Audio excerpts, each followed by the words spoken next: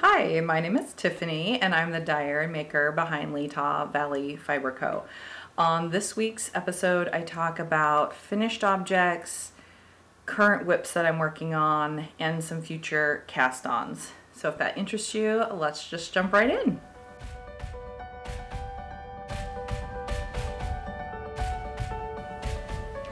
Thank you for joining me today. It is a hot, somewhat humid day today in Eastern Washington. And I'm not going to complain because I do like summer and the heat. But I'm working at getting my garden in, and you know, there's a lot of prep for that. Weeding and rototilling the garden area. So kind of in the midst of that, trying to get that planted. And then, yeah, moving on to the next thing. So I hope you are all well and working on wonderful projects. I was kind of curious, and you'll have to say in the comments, whether you're going to knit during the summer, be that a wool item or cotton item. And the reason I'm thinking that, because number one, it's hot. It's about 85 today. And I've been knitting wool and I've been knitting a cotton project, and I really can't tell the difference. I get hot either way. So put down in the comments what you prefer to knit on in the summertime. We would all like to know. So let's go ahead and jump into shop news. Let's do shop news first because it'll be short and brief. I am running a sale between now and the end of May. It's my Memorial Day sale, and it is 20% off, $75 or more. So there's a lot of great items in there if you're interested and you've been waiting, or they've been in your cart and you've been waffling back and forth, because yarn is expensive. And I certainly understand the do I buy it or do I wait until my birthday? So anyway, I thought that would help. I am having a sale. If you're interested, you can go check that out. Latah Valley Fiber Co. at Etsy.com. Okay, so I double checked my shop. You don't have to put in a code. It just, when you're at $75, it'll take 20% off. So there you go. I hope you enjoy that sale. Okay, that's it for shop news. Let's talk about finished objects. I have two finished objects. Well, one is a completely finished object and the other one is a half finished object. The first one is this hat. This is a pattern that I've used before. Now this is Malabrigo Noventa. I've done multiple hats in this yarn and I like it. There's just enough hat. It's a bulky weight yarn, so there's just enough yarn to do a hat. And maybe have a little left over, but not too much. So I do like that. Now this pattern is by Crazy Hands Knit and Crochet. She's on YouTube. It's a free pattern. It's a tutorial actually, and she walks you through it step by step. So that's kind of fun. This pattern I've done several times. I have a purple hat that I did it in as well. And it's called the Raindrops bulky knit hat, I think. So this one is in pink, and actually I like this stitch because it's super easy to do, and it adds some interest to the hat versus just a basic stockinette stitch. So that is, I've only completed one, and I do have two more skeins of that Malabrigo Noventa in these darker colors. So I will probably do a different pattern with the darker, although maybe it would show up. It probably would. But you know, it's fun to change it up too. So I might try and find a different pattern for these too. And I am going to hold off posting these onto my shop, mainly because we're going into summer, and I have 7 hats on there right now, and there's not been a whole lot of movement, and I can completely understand that. We're going into summer and it's hot. So I will keep these ones around for a bit and then probably post them in September. And so anyway, that's that. The next object I have is a half object, and in last week's episode I was prepping for my husband's birthday and told him not to look, and of course he watched it, the entire thing, and he looked anyway. So he's not surprised, but you know, he likes hand knit socks, so he'll appreciate these either way, even if he knows that they're coming. So this yarn is hold on.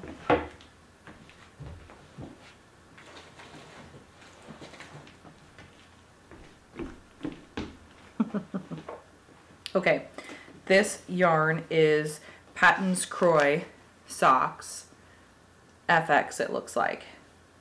And each ball is 50 grams, which is enough to do 1 sock. So I had to buy 2 balls, which is actually, this is a good price point. It's a very hard-working sock yarn, so I know it's durable. I think I got this at Joann's, and it was maybe $5.99. So this particular colorway is called Clover. So not sure why, because it doesn't look like a clover. So my son picked out the color, and I just chose a regular knit, it's called a vanilla sock pattern. So I felt like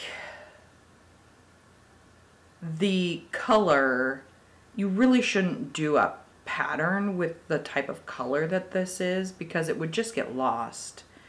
So I didn't do that. I did just a vanilla, and I didn't do contrasting toe, heel, and cuff.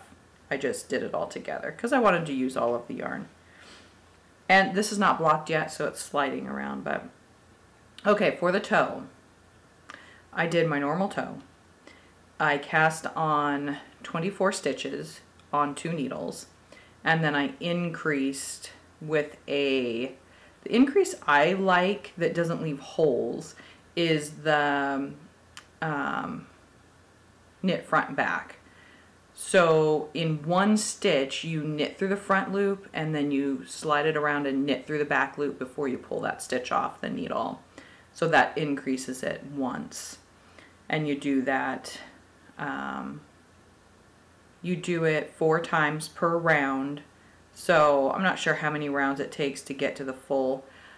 I try to get to, for a man's sock, 72 stitches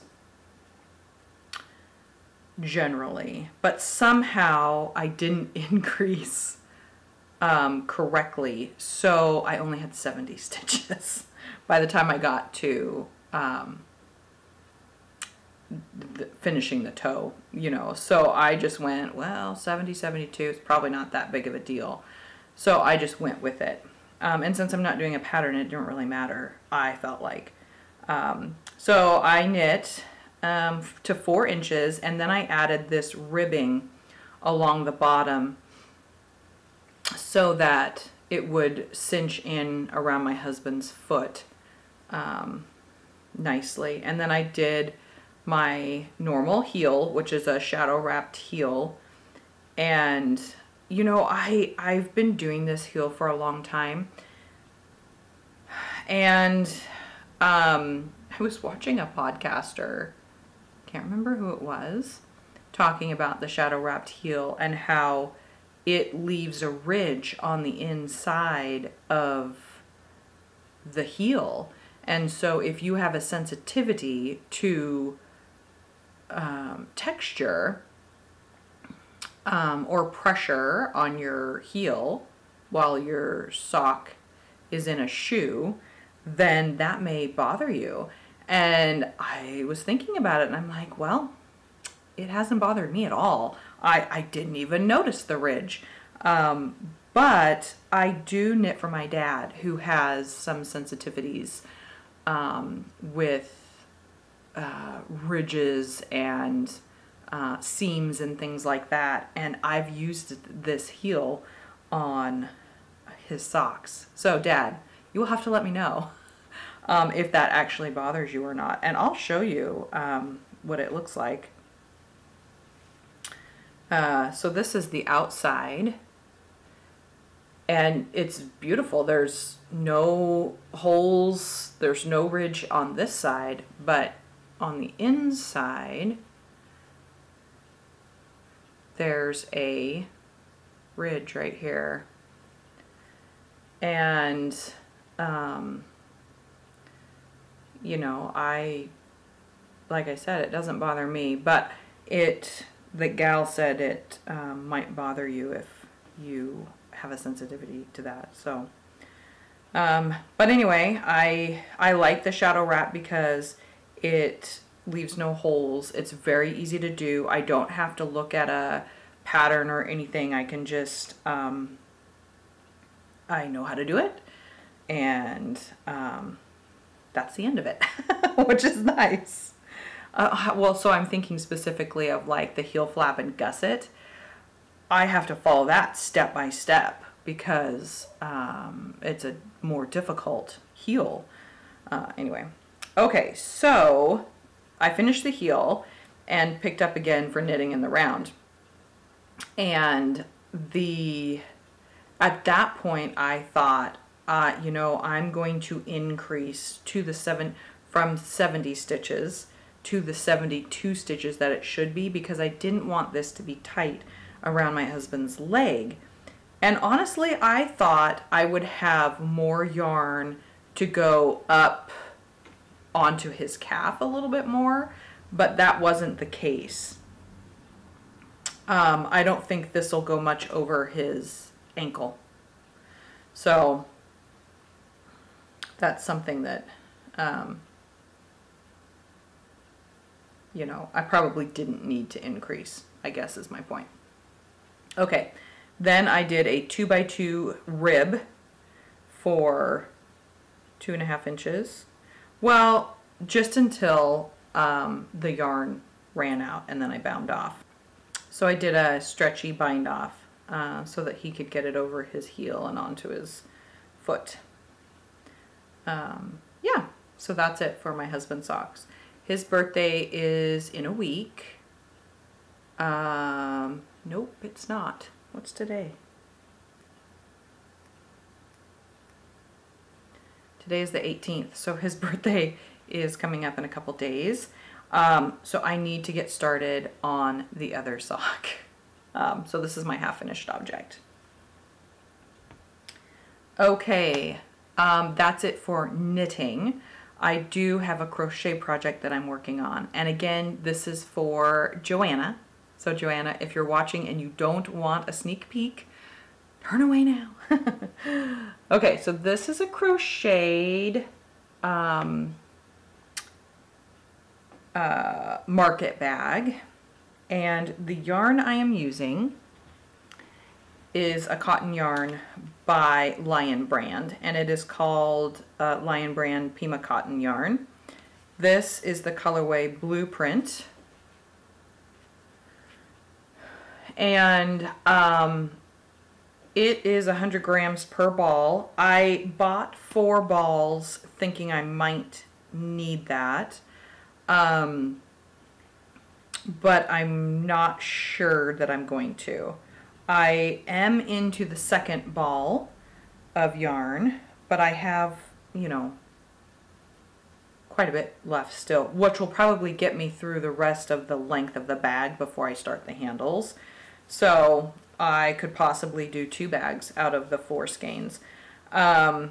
did I say this already? It's 100% cotton, and you can wash it in the machine and it's dryable. Machine, washable, and dryable, which is what I wanted for her to be able to do.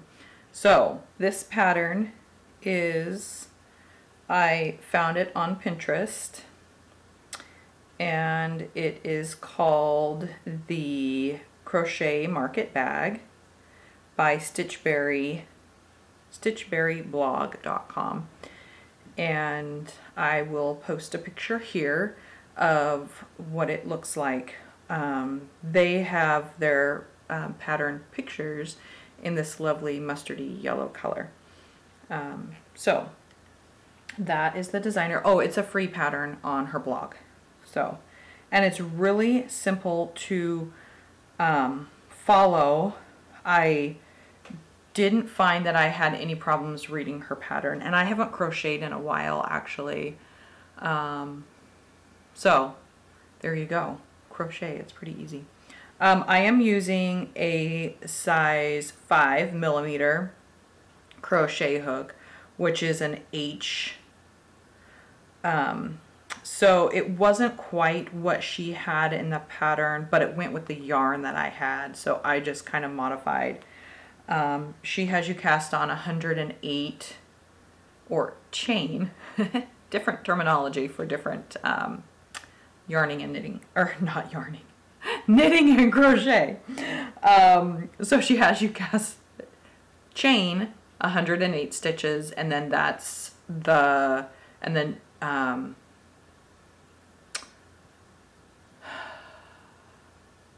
so when you chain, you're just looping, and then you join it in the round when you get to the 108, and then you do single crochets in the round for,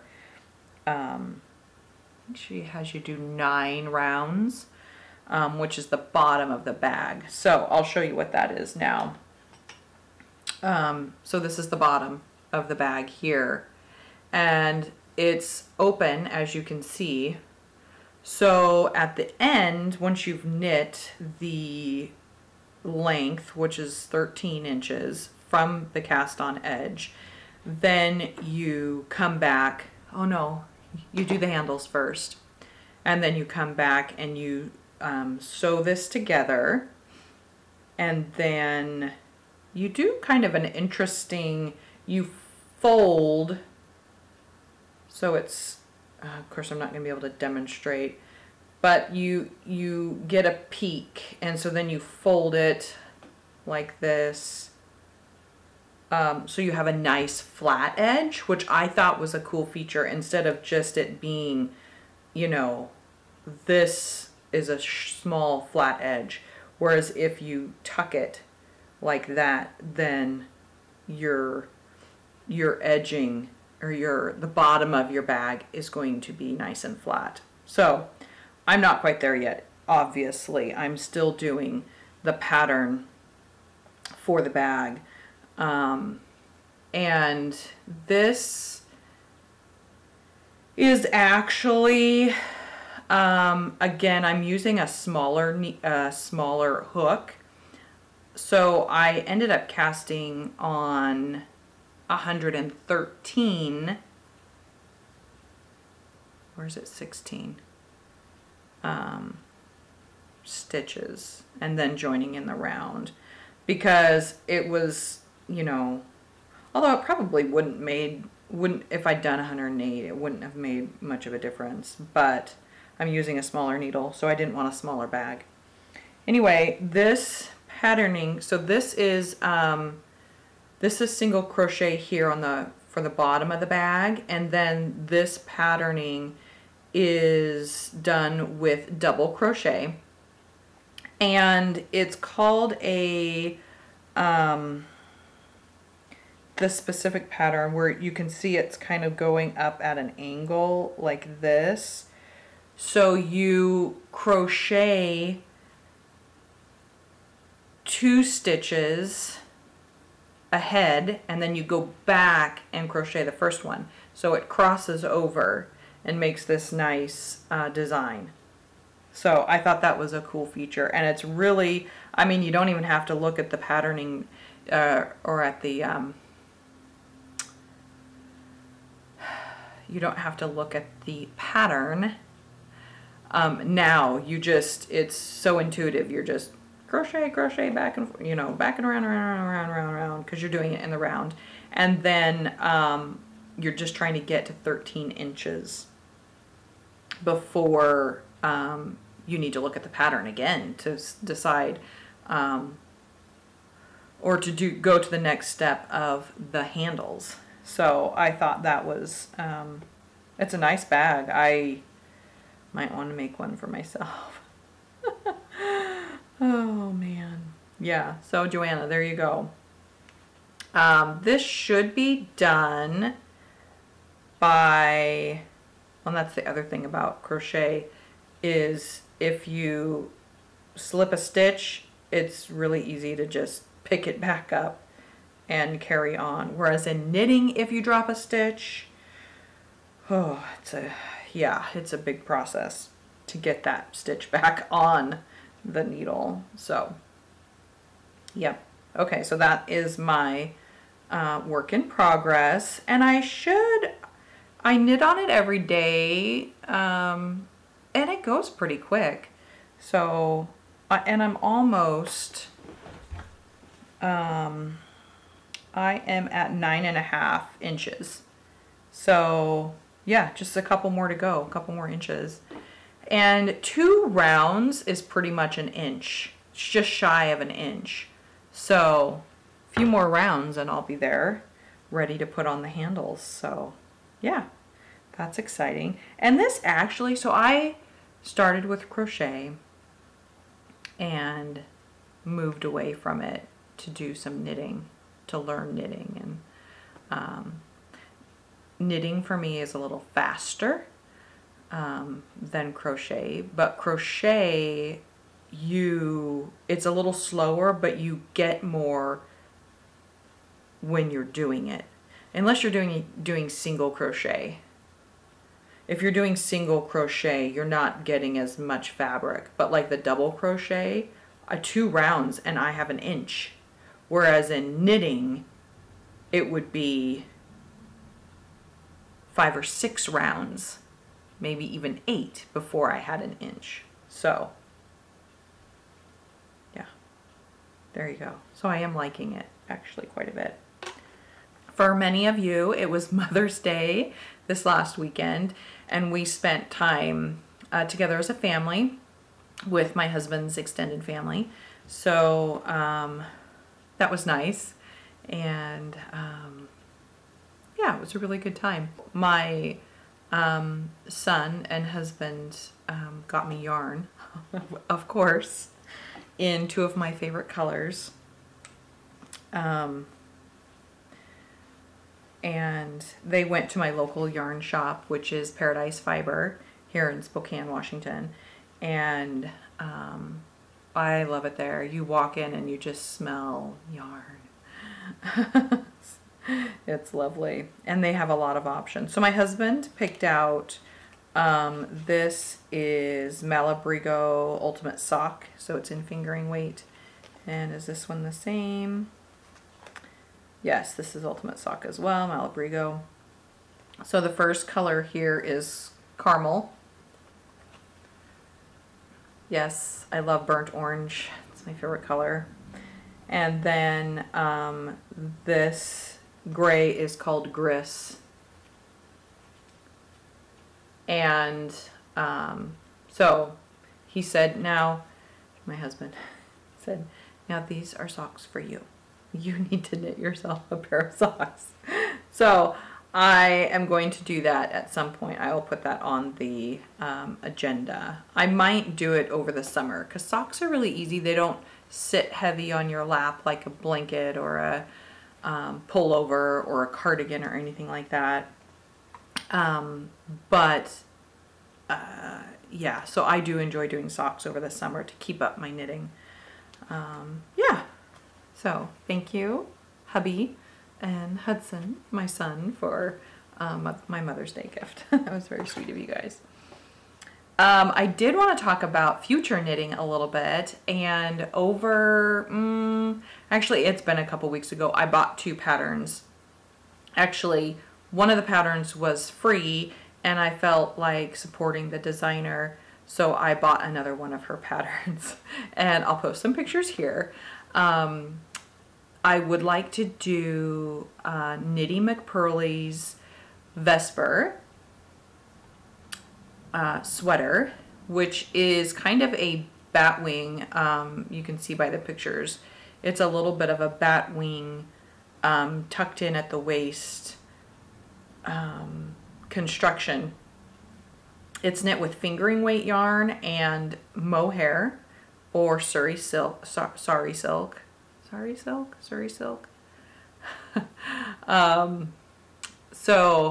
I already bought the mohair for it, and I have some of my own hand-dyed yarn that I would like to pair for the fingering weight. And so I'm really excited to do that one. I'd love to have it for this fall and winter. I have not worn mohair around my body. I've had it in a hat, and it's pretty warm for being a lace weight yarn. It's pretty warm. So anyway, I thought this pattern was beautiful, and I've actually been watching her, Devin, through the process of designing it and then test knitting it, and here it is. She's putting it out there for free. So I wanted to support her, and there's another pattern that I've been looking at. Actually, she has several. But I'm in the market for a new cardigan. I have a cardigan that is one of the first items, garments that I knit, and it's by Andrea Mowry. It's called the Faded Cardi, and I love that cardigan, but I made a lot of newbie mistakes because it was my first garment, and I didn't use the right yarn. I didn't check for gauge, so it's small, and I used the wrong yarn for it completely, so it hangs terribly. There's no structure to it at all. It is short in the back and long in the front, because that cardigan you knit back and forth, or you might knit and purl, I'm not sure, but you knit the main body of it, and then you pick up stitches along the neck and down the front, and so you pick up however many stitches, and then you knit like this as you're going along. And I used the same yarn as I did for the body, but it drapes funny. So anyway, I've worn it anyway. It was my first project. I loved it. Oh, and there were a lot of holes where I connected the sleeve to the body, but I loved it. I wore it. But that being said, I am in the market and have been kind of for a while about needing a new cardigan, and I wanted to use some of my own hand-dyed yarn, so I picked out Knitty McPurley's cardigan. It's in worsted weight. It is the Potomac Worsted, and it's a longer cardigan, which I like because I can wear it with my dresses and it doesn't hit at a funny. So that's the other thing about the one that I knit, the one from Andrea Mowry.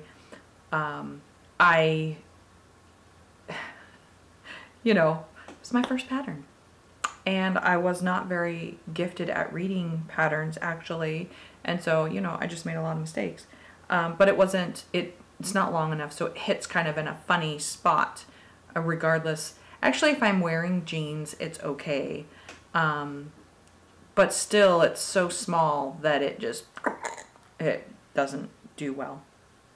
So anyway, look at this picture of the Potomac Worsted by Knitting McPurley. So that's the other pattern that I bought. And this one has pockets, which is super cute. I haven't actually done pockets on, have I done pockets on any of my, nope. No, I have 0 pockets on any of my pullovers or cardigans. But I only, no, I do have 2 cardigans. I have another one, it's the Pima by Pip and Pin. But that's a lightweight cardigan and it's short sleeved and it's a lighter material, so, well, fingering weight. And it is great for the summer too, so, because it's short sleeve. So, yeah, but it doesn't have pockets either, so. This one has pockets, so I'm excited about that. Figuring out how, that's a new technique to me. So that'll be fun. All right, that's all I have for future knitting. I would like to do that during the summer so that I can have it this coming fall. And I haven't done any spinning. Last week I was working on blending alpaca and Shetland together, or merino. Might not be Shetland, might be merino. I will have to look at that and post it down below. So I had a comment about why I might have been having some trouble getting the fiber from the liquorin, which feeds it on to the big drum. And that comment was by my husband, and he said that the needles that are on my liquorin and big drum are for coarser fibers, and so with this delicate fiber it's just not doing well. So I can either buy another drum, actually not buy another, build another drum. I had to buy all the stuff to put it together, but build another drum with that set for a finer fiber, or I can hand card it, which I might demonstrate that. So I have other fiber back here too that's ready to go, and but you know, I have other projects that I'm working on, so that's gonna have to wait for a little bit. And now would be a good time to prepare that fleece that I have in the garage, washing it, drying it. It's been warm enough, so drying it and then getting it carded up and ready to go. So I have a lot on my plate actually, or it's on the back burner, but it's not forward yet, so it needs to maybe work its way forward. But okay, I think that's it for today, guys. It's I thought it was going to be short, and here it's going to be about 40 minutes. So I hope you all have a lovely day and enjoy your weekend with your families, with whatever you're doing, crafting, or just doing stuff together as a family. I hope you have a great weekend, and I'll see you next week. Have a great day.